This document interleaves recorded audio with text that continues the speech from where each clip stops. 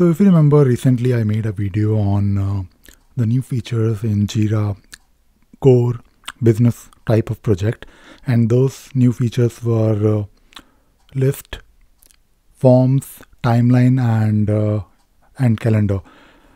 And I did talk about those features. I made of course a video, but I didn't really realize that those new features are now part of Jira Work Management, or basically I should say Jira Business or Jira Core type of projects are now known as Jira Work Management. Now I was of course looking at this page on the Atlassian website. So if you look at the products, now you don't really have anything like Jira Core or Jira Business. You have Jira Software, which we all know. You have Jira Line, which is a separate tool altogether. Then you have Jira Work Management, followed by Jira Service Management, Ops Trainee, Status Edge, and so on. So I was basically looking at Jira Service Management page, and if you look at the main, not Jira Service Management, I wanted to click on Jira Work Management. Sorry, they are now, the name is quite similar. So I'm not really sure if the logo is changed. I think the logo is slightly different, but anyways, so this is basically what you have, which is now known as Jira Work Management. So there is nothing like Jira Core or Jira Business. And as I mentioned in my blog, I recently I wrote a blog where I talked about the keynote, and I was writing in that particular blog that I'm not super enthusiastic about the about each and every announcement from Atlassian, because there are so many things right now. It can be overwhelming. So I only focus on things that really matters to me personally for my work, and I keep an eye on those new features. So this Jira Work Management, I was already aware of it because I made a video on this, and I made a video because I noticed these new features. So if you go to your Jira Core project, you have these options like list. The main idea behind list is that you have this option here to take a look at all the issues in your Jira instance, and you can actually edit them on fly. So these columns that you see here, like if you add a new activity, task, it will be of course added on the project, but you can actually modify things from within this interface, from this view. Let me get rid of this Jira Quick Start thing on the right hand side. So basically, if you want, you can modify the summary, or maybe you can change the status if you have, I believe, some valid statuses.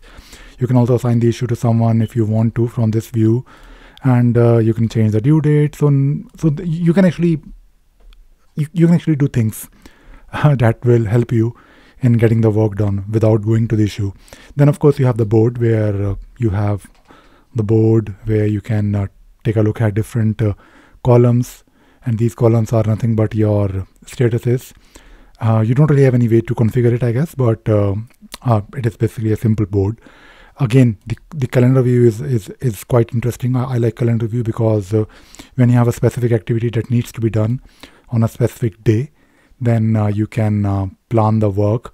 Like all the due dates, all the issues with due date will be displayed here. And if you click on any date here, you have the option to create a new activity with that due date already filled in. So this is basically a thing that will help you in quickly managing the work, quickly planning the work. And of course you have the timeline, which is again a new feature. So these are all part of the Jira Work Management, which I thought are now, because if you watch my video, I have introduced these new features in Jira Core business projects, which is true. But at the same time, I should also mention now, which I'm doing in this video, that Jira Core or Jira Business is now known as Jira Work Management. And this is something that you can do in the timeline. I believe you need to have a start date field, which I showed you in the previous video. So if you have a start date, you can actually plan the work starting from that day and ending on a specific day, which I believe in this case is the due date. But it is a nice view. You can actually add items on the fly if you want, and I quite like things on a timeline or a calendar, because when I look at the calendar, I can visualize things happening in the month of June and May. I prefer this, and I think most human beings prefer this visual way of planning the work on a timeline. So it is all about helping them visualize the work. And of course, we have forms. Forms, as I mentioned in my previous video, is a way to create a form with different fields. And when you take a look at this form, of course, you have summary, description, and maybe attachment. You can have maybe one more field like priority, for example. If you preview it, you basically have this link that you can share with anyone. It is a bit like customer portal, but not really a customer portal. People can actually submit this form, and they can raise tickets, or rather, I should say, not really tickets, but they can create issues. And if you notice here, this is of course a very simple view. Maybe you can share this link with anyone in your team, and once you submit it, you will get that particular issue somewhere in your Jira instance. So let us go back to the list, and I believe the one that we submitted, let us submit one more. Let us try to refresh, and I'll probably give this this issue a valid or a decent name, not really XYZ. So submitted from the form. Okay, let us fill this, and let us see how it looks like, and submit. So if we go back and oh yeah, so this is great. So it's a bit like queue in Jira Service Management. You don't need to refresh this page, any new item will appear.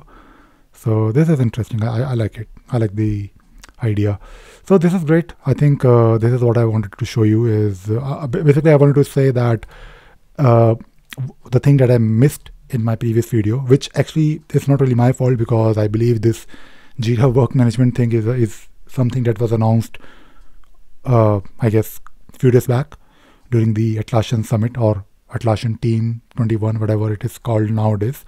So if you look at the main page here, you can learn about list.